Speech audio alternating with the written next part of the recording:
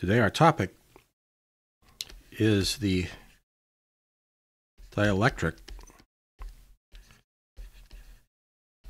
covered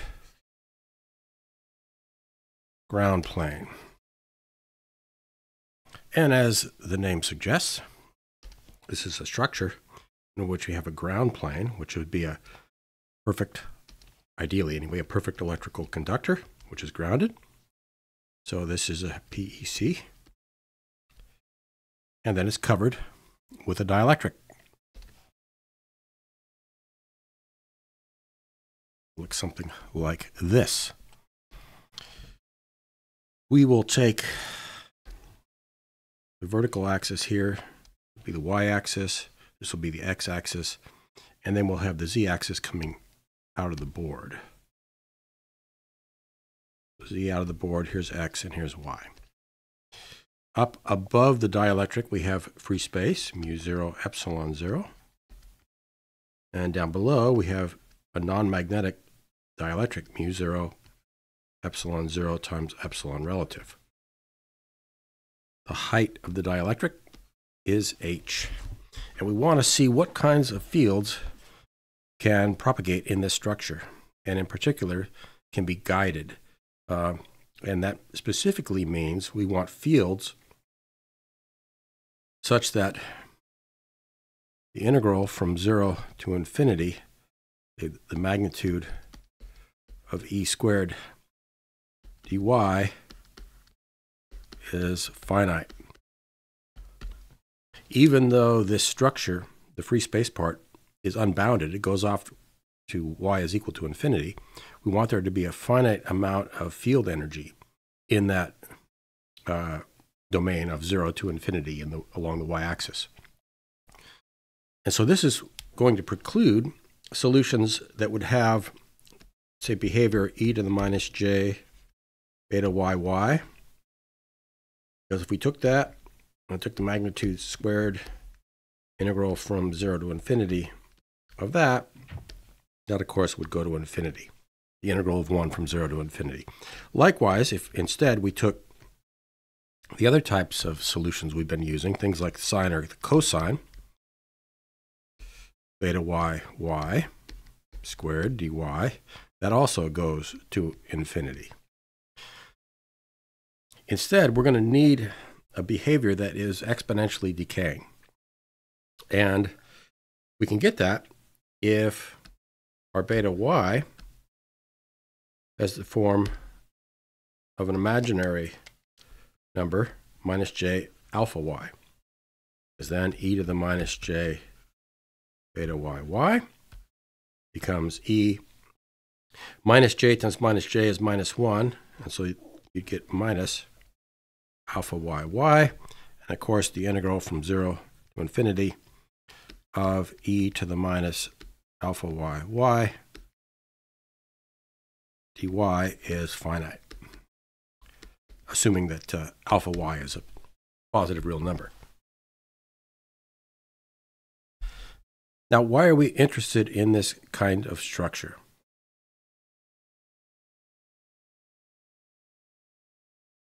Well, one reason is illustrated here in this figure, which shows a microstrip circuit. So on this is the back side of the circuit. This is a ground plane. Here it's connected to two SMA male connectors, which then can be connected to transmission lines, coaxial cables. And then you see on the other side, on the top side, this is the dielectric here, and then you have these traces running. In this case, this is a filter, microwave filter. Now the problem of dealing with this kind of a circuit where you have traces on top of the dielectric is called the microstrip problem, and that's more difficult than the problem we're going to deal with today, which is just this ground plane and the dielectric. Okay, so it's an extension of what we're going to be looking at today. So these are extremely important types of circuits in radio frequency engineering. In addition, there can be other kinds of structures that have this property, or at least can be modeled by this sort of a geometry with a ground plane with a dielectric on top of it. So this is an important practical problem.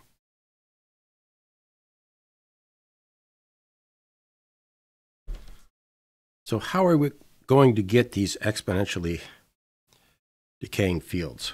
Well, remember that whether we use e to the plus or minus j beta y, or solutions of the form cosine beta y, or sine beta y, any of these types of solutions, the constant beta y along with the corresponding beta x and beta z values have to satisfy beta x squared plus beta y squared plus beta z squared is equal to beta squared, right, where beta squared is omega squared mu epsilon. Now, in writing this out, when we did our separation of variables solution of the Helmholtz equation in rectangular coordinates, we never put any constraints on the beta x, y, or z values. They are arbitrary complex values. We said in most applications they'll be real, but they don't have to be. Well, okay, so we could have beta y be minus j alpha y, and then we could put this into this equation here, and what we would have would be that beta x squared plus, let's jump to beta z squared, and then beta y squared, as we've seen before, would be minus alpha y squared is equal to beta squared. So that would be our equation then to have a solution of the Helmholtz equation. So that's perfectly valid. Now, to simplify our analysis, we're going to assume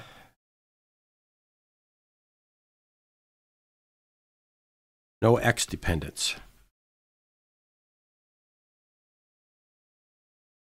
And as we go through this solution, you'll see how things would have changed if we had included an x dependence. There would just be more bookkeeping.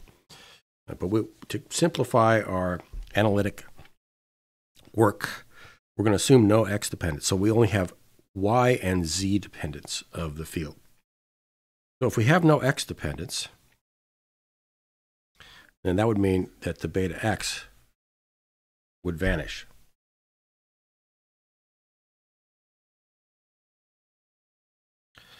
Okay. So with that, what are we going to have? Well, let's see. Now, we don't need to have an exponentially decaying field down here in the dielectric, because that's a finite domain along the y-axis. It's just from 0 to h. So it's really only in the air or the free space that we need to have the exponentially decaying field. So we'll assume that in the dielectric, the corresponding equation here is going to be, we'll write it this way, beta z squared plus beta y squared will be equal to beta squared, which is omega squared mu 0, epsilon relative. That's in the dielectric. Right, so that's for y between 0 and h. And then it's only in the region above the dielectric to free space interface here at y is equal to h that we need to have this exponentially decaying type of field. And so in that region, we'll then have beta z squared minus alpha y squared is equal to beta 0 squared, where beta 0 squared is omega squared mu 0 epsilon 0. So this is from h to infinity. So notice that beta squared is just epsilon relative times beta 0 squared.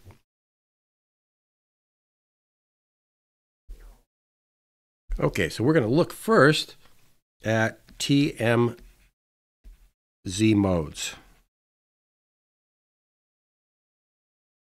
And we're going into, this is the case where we would have a vector magnetic potential which has only a z component.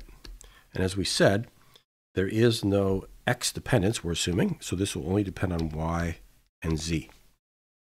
And we do want fields that propagate in the z direction. That is, that would be propagating out of the board in this picture. And so with that, we'll have our AZ have the form in the free space region, some constant A0, e to the minus alpha yy, and then propagating along the z-axis, we'll have e to the minus j beta z z. Okay, again, that's y greater than h. And then down in the dielectric, a constant AD, and we'll use sines and cosines there. Right, we can use either combinations of e to the plus or minus j beta yy, or sine of beta yy and cosine of beta yy. And we could have put down here an arbitrary linear combination of sine and cosine, but as we'll see, for our boundary conditions at the PEC, we'll need to have the sine behavior. So we'll just jump ahead with that result and just build it into our solution right now. We've already seen how you would go through the process of figuring out whether you use the sine or the cosine. Okay, and then so this is for the region y between 0 and h. Now, we could obviously, one solution would be the trivial solution where the fields vanish, and then in that case A0 and D0 would be 0. In the non-trivial solution, we could fix one of these constants. Say we fix the AD constant, then there's going to be some relation between A0 and that AD, right? And that will then fix the amplitude of the field up above the dielectric interface. So this is going to be constrained now by the boundary conditions. This is our general solution that has the exponentially decaying behavior along the y-axis up in the free space region. And our boundary conditions now are what? Well, at the PEC surface, the tangential electric field components have to vanish. That would be the EX, and coming out of the board, the EZ. Those would have to vanish at y is equal to 0. So there's boundary conditions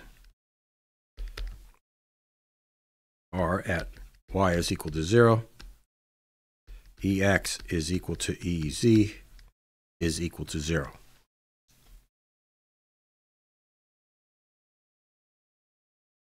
All right, now let's impose this. First, we need to figure out what EX and EZ are.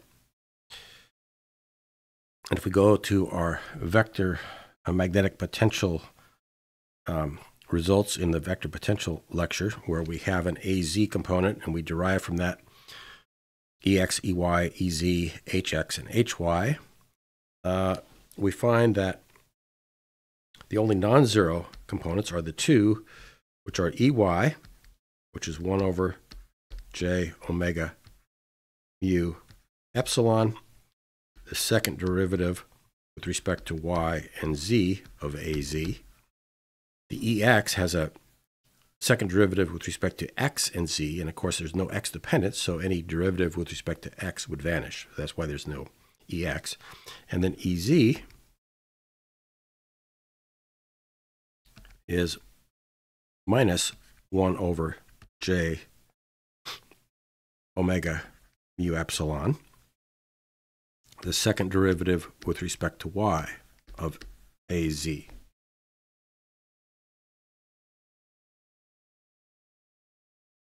Okay, very good. So EY is not tangential to the surface. It's normal, right? It points in the upward direction. So that does not have to vanish. The only thing that has to vanish is EZ. Second derivative with respect to y. Well, the y dependence comes through the sine factor. And so the derivative of the sine is the cosine. Derivative of the cosine is minus the sine. and then you'd get two chain rule factors of beta y. So you'd get minus beta y squared times sine beta y y. And of course, then this is proportional to sine beta y y. And of course, that equals 0 at y is equal to 0. So that boundary condition is already built into our solution. So that's, if we'd use the cosine, of course, then we would be trying to impose that the cosine of beta y y is equal to 0 at y is equal to 0, which would not be true. Very well. Now, what about at y is equal to h, at the interface between the dielectric and air? Well, there we need to have the continuity of the tangential components, which would be the x and z components. So we would need to have EX, EZ, HX, and HZ are continuous at y is equal to h. Well, we've already seen that EX is 0, so we don't have to worry about that. But we do have to have continuity of EZ. Okay, so what is that going to give us? Well, here is our expression for AZ. And EZ is minus 1 over j omega mu epsilon, second derivative with respect to y.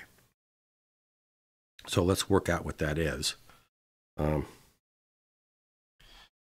EZ is up in the free space region. Second derivative with respect to y would bring down two factors, chain rule factors of minus alpha y. So minus alpha y squared would just be alpha y. So we would just add in an alpha y here, along with our minus 1 over j omega, and it would be mu 0 epsilon 0 up in the free space region. So we would get minus a0 alpha y squared over j omega mu 0 epsilon 0 e to the minus alpha y y and e to the minus j beta z z. Again, this is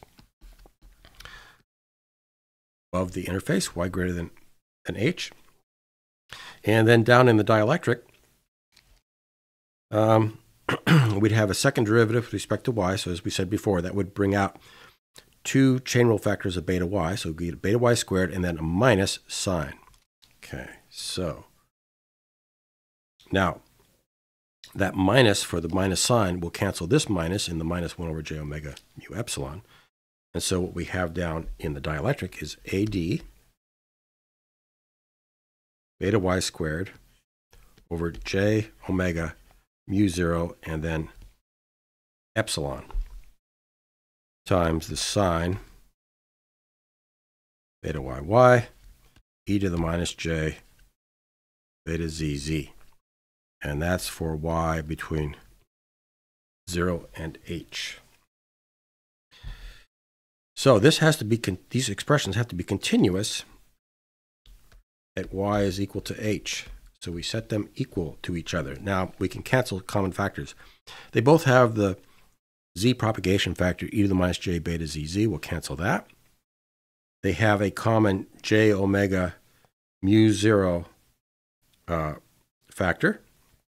So we'll cancel that. And that leaves then for in the upper region minus a0 over epsilon 0 alpha y squared e to the minus alpha y, and this is at y is equal to h. So down in the dielectric, doing the same process, we would have AD over epsilon beta y squared sine beta y, and y is equal to h. So there's our first equation.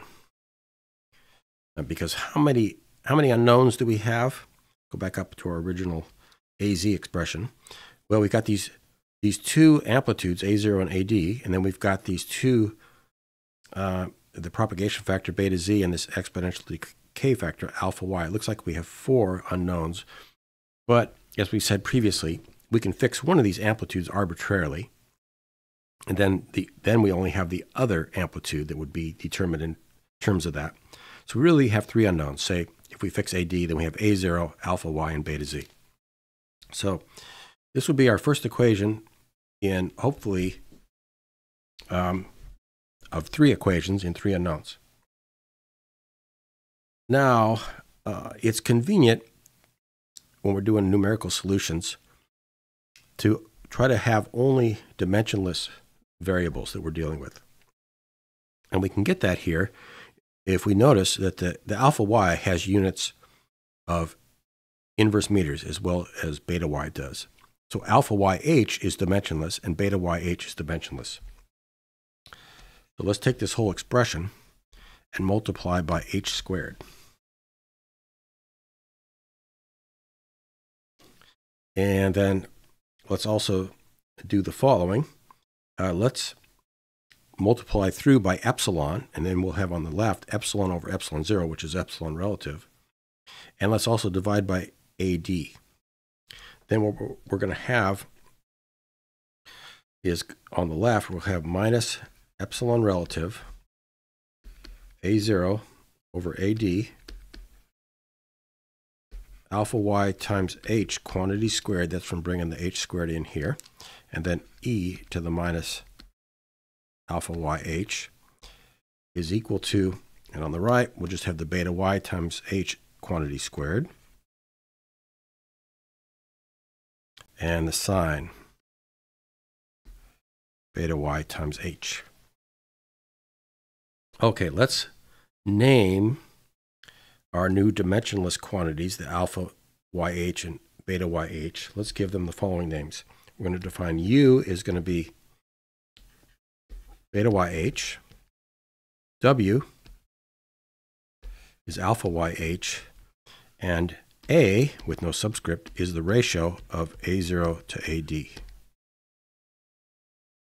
So with that, this equation becomes minus epsilon relative A w squared e to the minus w is equal to u squared sine of u. There's one equation. In dimensionless variables, right? Because whatever the units of A0 and AD are, the ratio is going to be dimensionless. And then, as we said, U and W are dimensionless. Okay, so we've dealt with the electric field now. We've have built into our solution with the sign factor that it vanishes at y is equal to 0. And then we just have come up with an equation that makes EZ be continuous at y is equal to h. Now we have an addition. At y is equal to h, we need to have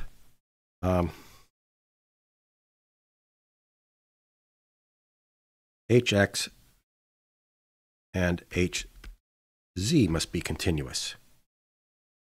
Again, hy would be normal to the surface.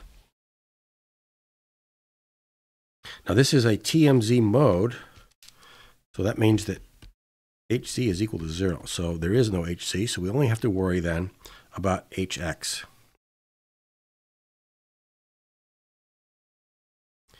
So the expression for hx is that it's equal to 1 over mu, the y derivative of az. And by the way, there is no hy, because it would involve an x derivative of az, and there's no x dependence.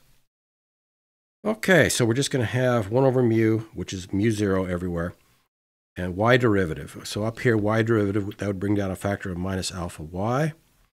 The sine would become cosine, and you get a factor of beta y. Actually, we should have gone up to this expression, where we're going to apply that. Okay, so we get a minus alpha y. We get cosine, and then with the beta y out, and then we divide everything by mu 0. So what we end up with then is our hx is minus A0 alpha y over mu 0 e to the minus alpha y e to the minus j beta zz. That's for y greater than h. And then down in the dielectric, we've got AD beta y over mu 0 cosine beta y e to the minus j beta zz, and that is between for y between 0 and h. So that has to be continuous at y is equal to h, and so that equation would be minus a0 alpha y over mu 0, but they both have a mu 0, so let's cancel that. And then e to the minus alpha y h, and they both have a e to the minus j beta zz. Let's cancel that. All right. So then down in the dielectric, we'd have AD beta y cosine beta yh. Again, let's multiply, in this case, by h, so that we'll have beta yh and alpha yh. Let's divide through by AD. So then this becomes minus a0 over AD alpha yh e to the minus alpha yh is equal to beta yh times cosine beta yh. And then using our definitions of these dimensionless variables u, w, and a, this becomes minus a w e to the minus w is equal to u cosine of u. There's our second equation.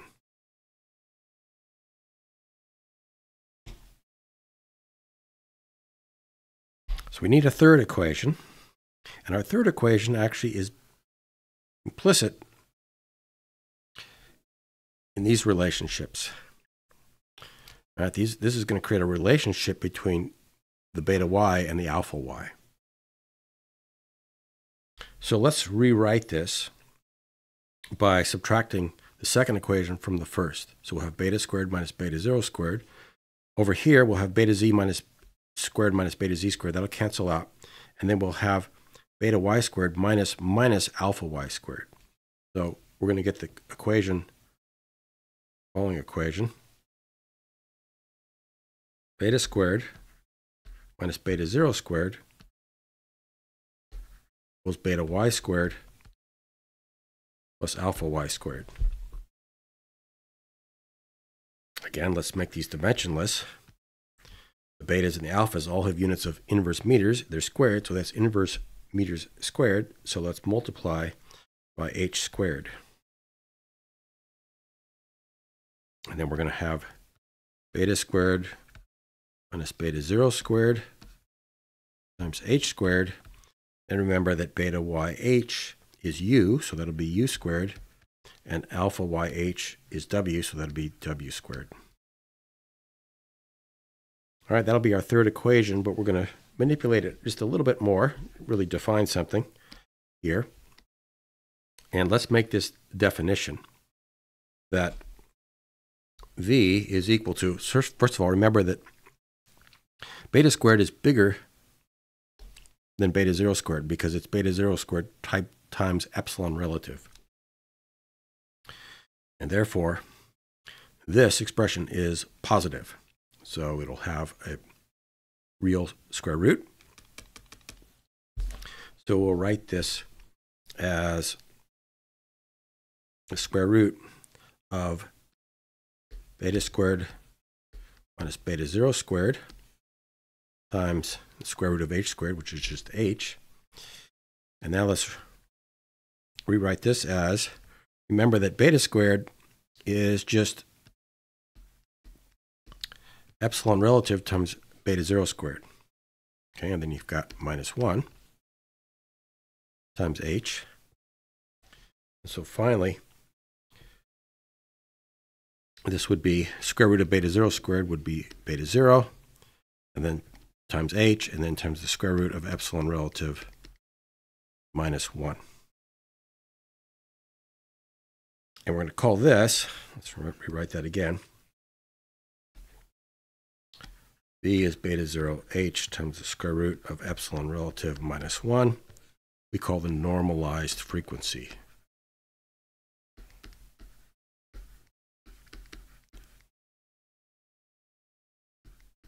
It's proportional to frequency because remember that beta 0 is omega square root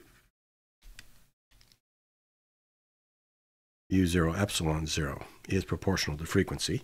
And it's dimensionless because beta 0 h is dimensionless. Epsilon relative is dimensionless.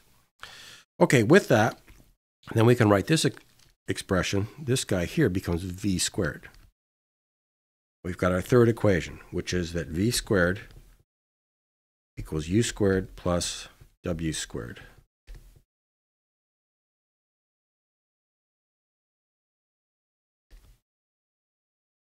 Now we have three equations in three unknowns.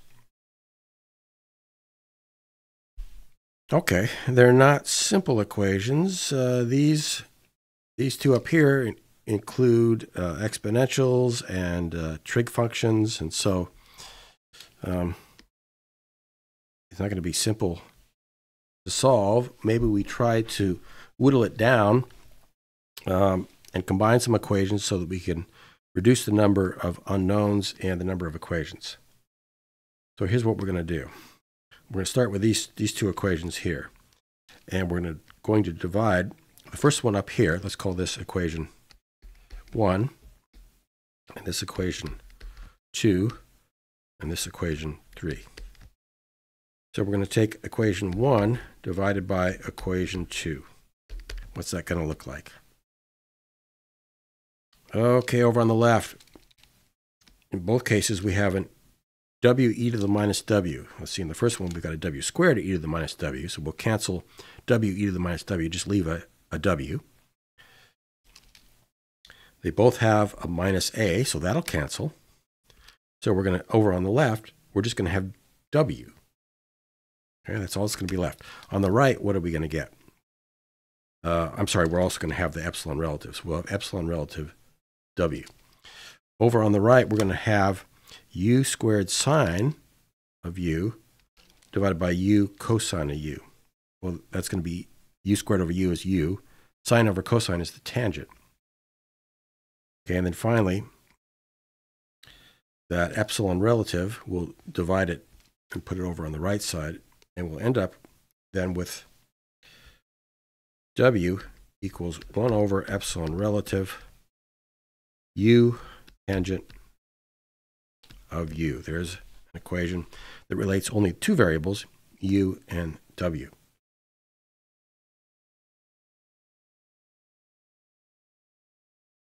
Now, then from equation 3, let's rewrite this to solve for w. So move the u squared over to the left, take the square root, so it'll be the square root of v squared minus u squared. And now we have two expressions that are equal to w, and therefore we can put those together, and we'll write f of u is the square root of v squared minus u squared is equal to 1 over epsilon relative u tangent of u is equal to g of u. Okay, so that's f of u, and this is g of u. And those two functions of u must be equal.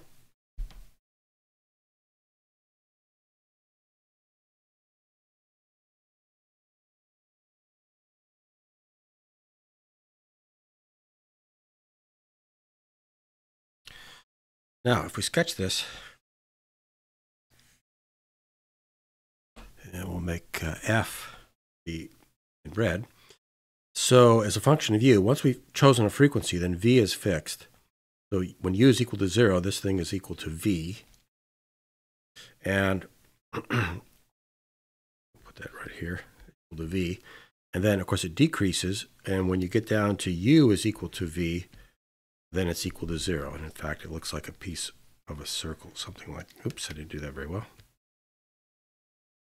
A little better. So that's your f of u. Looks something like that. And how about g of u? Let's do that in blue. So at u is equal to 0, 0 times tangent 0 is 0. Okay, so it starts at 0. And then at, of course, the tangent of pi over 2 is infinity. So say this is pi over 2 here. We know at that point it's going to blow up to infinity. So it's going to do something like this. That's your g of u. So f of u starts at v and it's monotonically decreasing. G of u starts at 0 and it's monotonically increasing, at least for u less than pi over 2. So they must have a single intersection. Now, if you go beyond pi over 2, then, of course, the tangent is periodic and you're going to get other branches over here.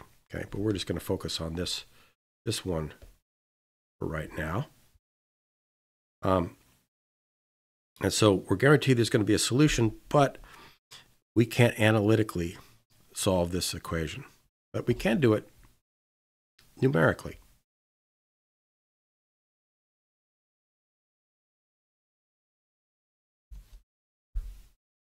So here we are in the Scilab console. So Scilab's kind of like an open source version of MATLAB. And let's solve our problem. F of u is equal to g of u. Let's do define function. Say y equals some function h of u, which is going to be the difference. F of u minus g of u. Of course, if f of u is equal to g of u, then f of u minus g of u has got to be equal to 0. So let's write that out. W is equal to the f of u is the square root of v squared. And let's say v is 0.9. So v squared minus u squared minus u times the tangent of u over epsilon relative. Let's say epsilon relative is 2. So then that would be the function that we want to find the 0 of. What value of u makes this 0? And we can choose f solve. Oops, f solve. Let's start at 0.1, and we're solving the function h of u. And there's our solution, very close to 0.8. And this is because there's one solution between u is equal to 0 and u is equal to 0.9. This is a very robust problem. We could start at, say, 0.8, and we would get the same solution. Okay. So given a value of epsilon relative and a value of the normalized frequency, v, we can very easily numerically solve for the value of u.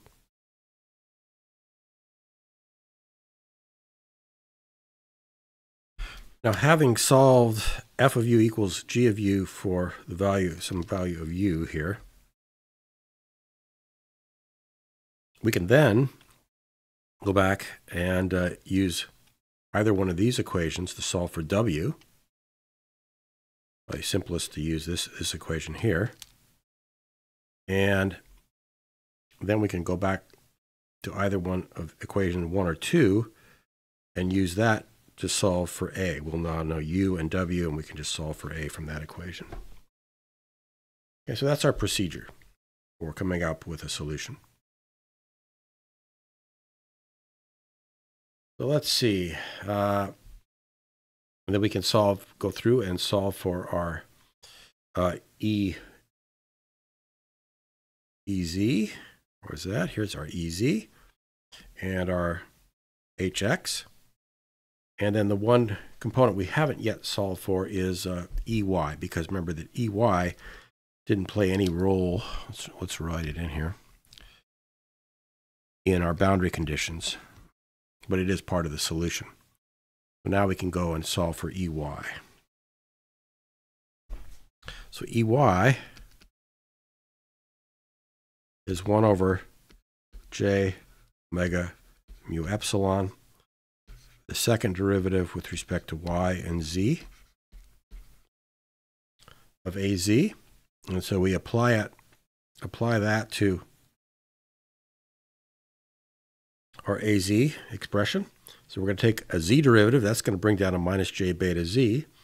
And a Y derivative in the Y greater than H region will bring down a minus alpha Y. And in the dielectric region, it will cause a sine beta YY to become cosine beta YY and bring out a factor of beta Y.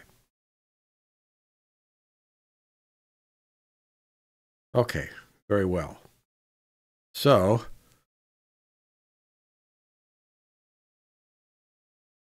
with that, we end up with the following expression for EY. In the region above the dielectric interface, we've got A0, alpha Y, beta Z. Those are from the Y and the Z derivatives. The e to the minus J beta Z, that J cancels a J here. And then you've got over omega U0 epsilon 0, e to the minus alpha Y, e to the minus J beta Z Z, and that's for Y greater than H. And the minus sign here gets clobbered because you're going to have e to the minus alpha Y. Oops, not there, sorry. Here. E to the minus alpha Y, e to the minus J beta Z. So you're going to get minus a minus, and then the J cancels with the J in the denominator here, okay? And then down in the dielectric, you end up with minus AD beta Y beta Z over omega mu0 epsilon cosine beta YY and the propagation factor in Z. And that's between Y between 0 and H. All right, it's convenient to make a definition here of for the amplitude, so we can kind of combine all of these terms here into something a little more manageable. Let's define E max in the dielectric to be this factor here, AD AD beta Y beta Z over omega mu0 epsilon, and E max in the free space region, EM0, to be this factor up here, A0 alpha Y beta Z over omega mu0 epsilon 0. And with that, then we can write that EY is EM0 e to the minus alpha YY e to the minus J beta ZZ in the region above the interface between the dielectric and free space, and it's EMD cosine beta YY e to the minus J beta Z Z in the dielectric.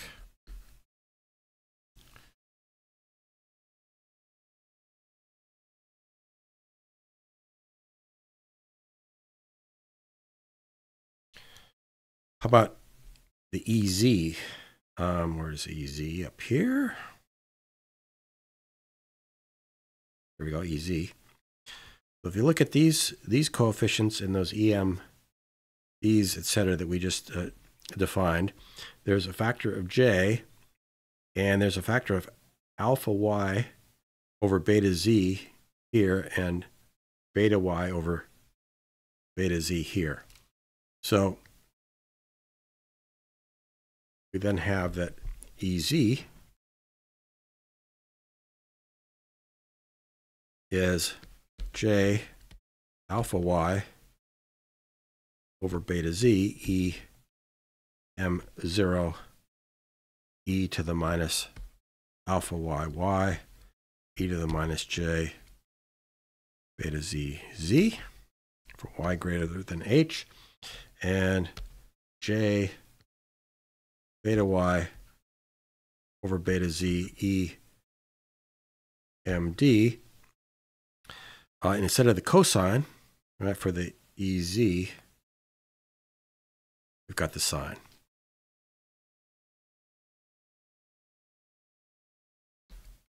Beta y, and the propagation factor. And that's for y from 0 to h. Okay, so those are our non-zero components of the electric field. And the magnetic field, now, as we show in detail in the PDF notes, can be written as minus EM0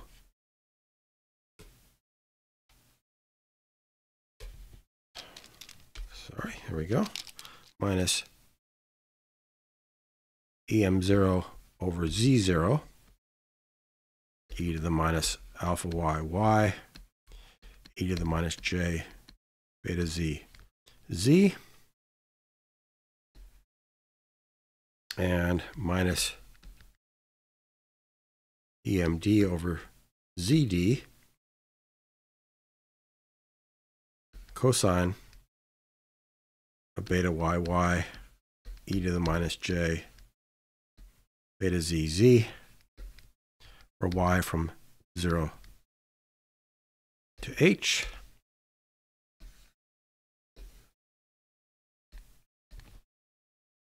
Where this impedance Z0 is beta z over omega epsilon 0, and ZD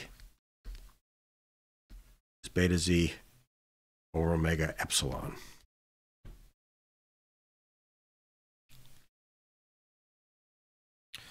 Okay, and so in that case, what you see is that Hx is just minus Ey divided by this impedance Z, either Z0 out in free space or ZD in the dielectric.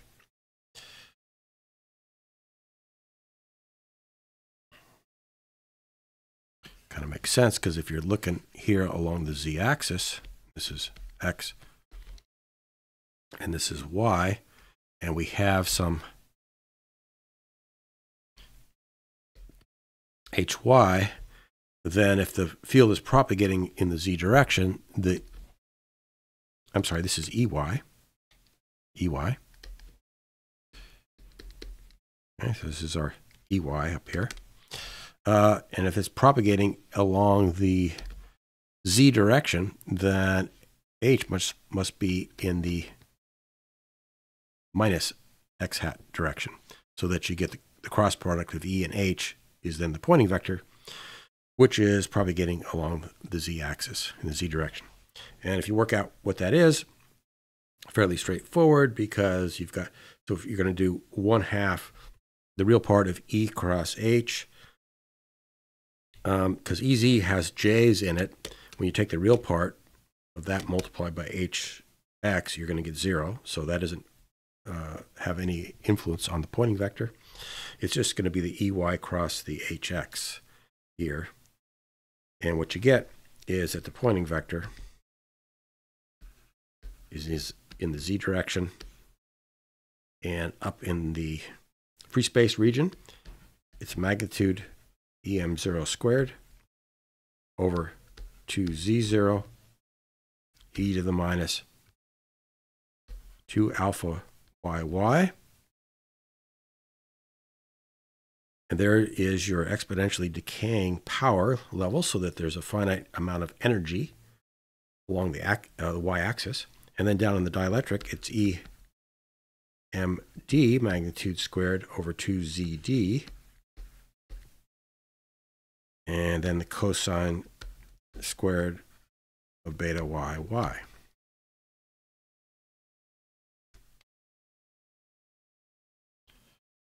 There is your Poynting vector.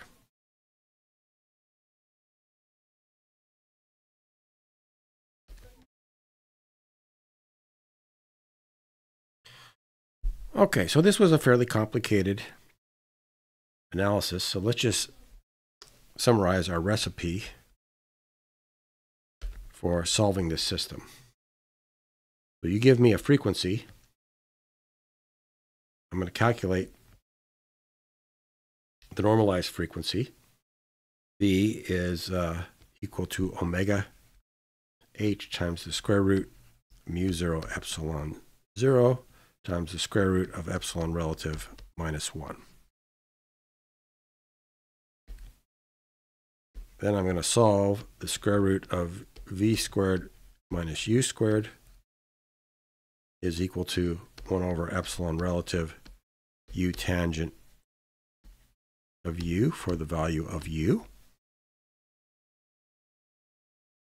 And then I'm going to calculate w is the square root of v squared minus u squared. And also, I can calculate a is minus u cosine u over w e to the minus w. Then, step 4, I can calculate beta y is u over h. Alpha y is w over h. And beta z is, if we're in the dielectric, it would be the beta squared would be omega squared mu 0 epsilon. And then that minus beta y squared would be beta z squared. Take the square root, you got your beta z. Then calculate EM0, which is minus a w epsilon relative over u times EMD.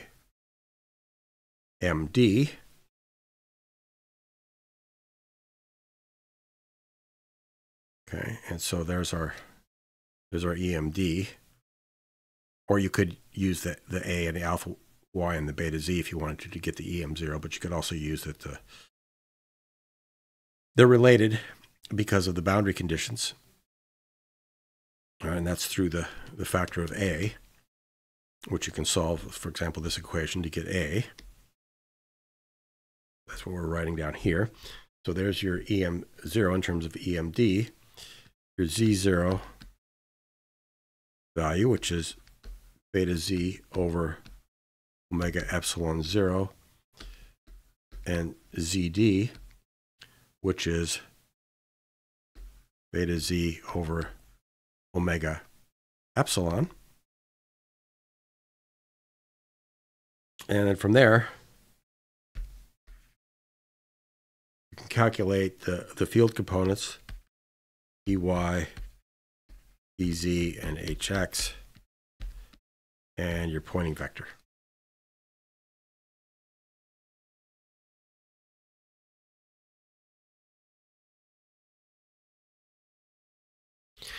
So let's follow this process for the case where epsilon relative is 9, h is 1 centimeter, the frequency is 2.6 gigahertz, and our EMD is 100 volts. This is the maximum electric field magnitude in the dielectric, is 100 volts per meter. And we go through this recipe, and here are the results that we get. Here is the EY value. Notice that it is discontinuous. Only the tangential components of electric and magnetic fields need to be continuous. Those are the H and Z components. The Y component, which is the normal component, can be discontinuous, and indeed it is. In fact, what should be continuous for the normal component is the dy, which is epsilon times EY.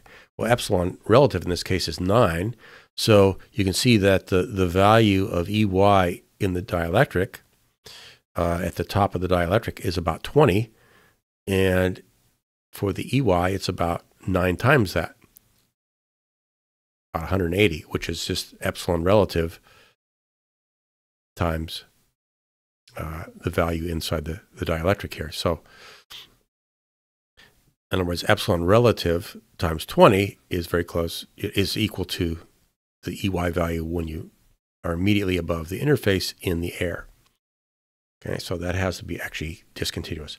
HX is discontinuous. This is minus HX. And here's EZ. It's continuous. HX is continuous, but its slope is discontinuous. That's okay. Likewise for EZ. And then here is the Poynting vector, PZ. It's discontinuous because it's the product of EY and minus HX. And EY is discontinuous. But the important thing is, notice here, this exponential decay in that power.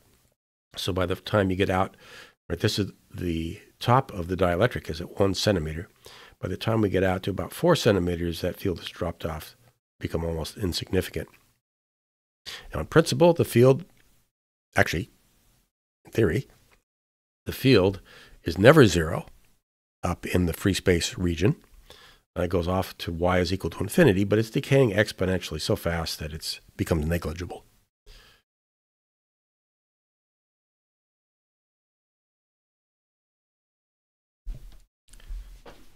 Now we could consider TEZ modes.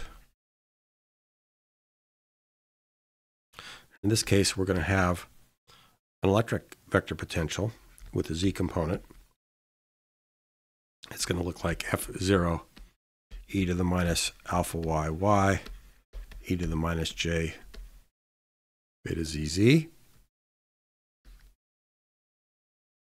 And in the dielectric, FD, we have to use the cosine, and you can work it out so that you get the tangential components of the electric field to vanish at the PEC surface.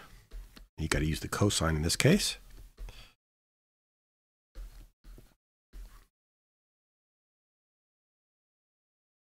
And you can work out the EX, and in this case there is an HZ and a HY component. And the only distinction is if you go through and look at the set of equations you end up with, they're slightly different. We still get the normalized frequency, the same expression for that, but then our other equations look like A w squared e to the minus w is equal to u squared cosine of u, epsilon relative a w e to the minus w is equal to u sine of u,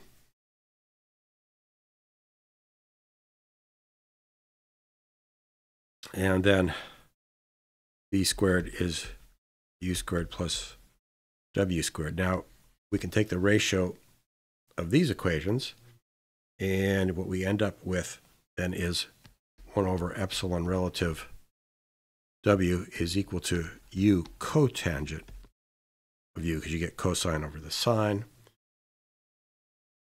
And so then we end up solving this again for w, and then we end up with the expression that w is equal to the square root v squared minus u squared is equal to epsilon relative u cotangent of u. Okay, so very different type of equation. We have the cotangent instead of the tangent.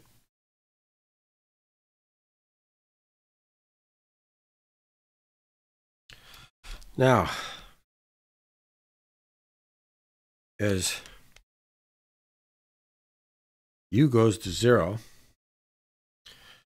epsilon relative u cotangent of u goes to epsilon relative, because u cotangent of u goes to 1. As u goes to pi over 2, epsilon relative u cotangent of u goes to 0. Okay, so we can conclude that if v is less than or equal to 1 and epsilon relative is greater than 1, there is no solution. Because what you're going to have is, here's pi over 2, and here's v less than or equal to 1. Of course, pi over 2 is greater than 1. And we have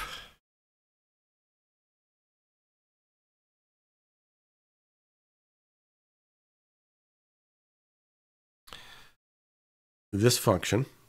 W is the square root of v squared minus u squared. And that's never bigger than 1 either on the u-axis or the w-axis here. And then we have the other function, in this case, which is epsilon relative u cotangent of u, and that starts out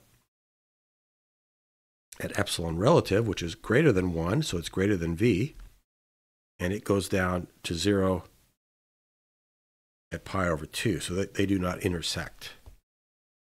And so we can see that the lowest frequency solution is going to be the TMZ solution. If we're down with v less than 1, that's the only solution we can have. So here's what that looks like for the case of v is equal to 1, epsilon relative is 1.01. So we have here the blue curve is the f of u, which is square root of v squared minus u squared. The red dashed curve is the g of u, which is 1 over epsilon relative u tangent of u, and those were guaranteed there's a intersection, we've already talked about. But then here's what we'll call h of u is epsilon relative u cotangent of u. That's the dashed dotted green line. And that does not intersect with the blue line, the f of u. So there is a solution for f of u is equal to g of u, and that is the TMZ mode. But there is no solution for f of u is equal to h of u, which is what we would need for the TEZ mode. Now, if we increase the value of v, we can get it large enough that there is a solution for the TEZ modes where f of u is equal to h of u, and also we'll have solutions, more than one solution, in fact, for f of u is equal to g of u. We can see that up here. Here we've plotted this out. Here's u is equal to 1. So if we have v is equal to 1, we would get a single solution here. But if we have v is much bigger, in this case about 4.6, we can actually get two solutions, two different modes, different values of u, which are going to mean that there are going to be different values of the beta y. They're going to be bigger value of beta y, so there are going to be more oscillations of the sine function inside the dielectric for these higher order modes. But if we limit ourselves to v less than 1, then we can only get a single solution for the TMZ case, no solutions for the TEZ case. And then we have a single mode operation.